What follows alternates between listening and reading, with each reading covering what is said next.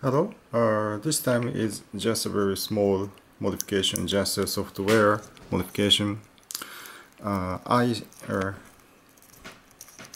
copied the text file which contained the Japanese font.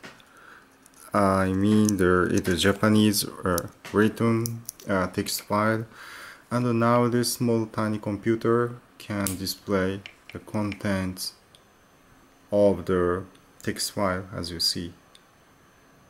This is the character reading from the SD file and decoding the GIS code to graphic display as you see.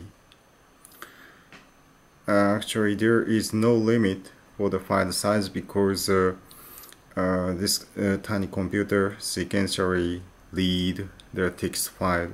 So I guess a megabyte and a gigabyte text file can be handled by this computer.